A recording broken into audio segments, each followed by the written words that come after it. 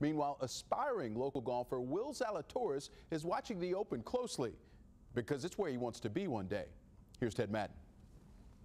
I don't think I've appreciated hitting golf balls so much. Will Zalatoris is missing a lot these last few weeks. An appendectomy on Memorial Day caused him to miss playing in the Byron Nelson.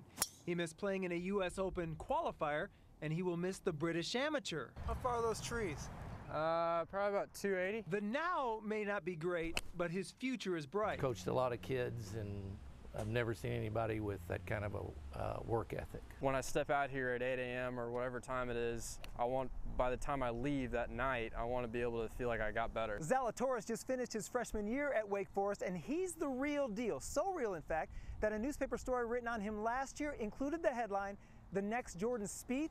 It may not be far off. When Zalatoris was a freshman in high school and Spieth was a senior, they tied for first in the same tournament. Jordan is a unique young man. He's a very confident young man. He worked hard. No different than Will. Will's worked equally as hard as Jordan has. Spieth spent a year practicing at Bentry when his club was renovating its driving range.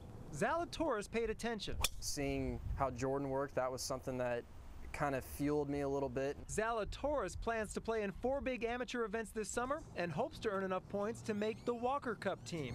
That's the goal for now. For later? I mean, I like to say it's the #1 player in the world. That's my goal.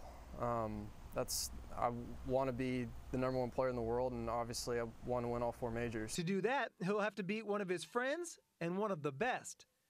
Ted Madden, Channel 8 Sports in Dallas. Zalatoris won the Texas State Amateur last year, the Texas State Am starting tomorrow at Bentry Country Club, and he has a bright future. We have all these great golfers who've come from here, Colt Knost, you think about Jordan and all these other guys. He might be the next one in that line. Really? Wow, that takes a lot of practice. And skill. And skill. Determination. Back in a moment.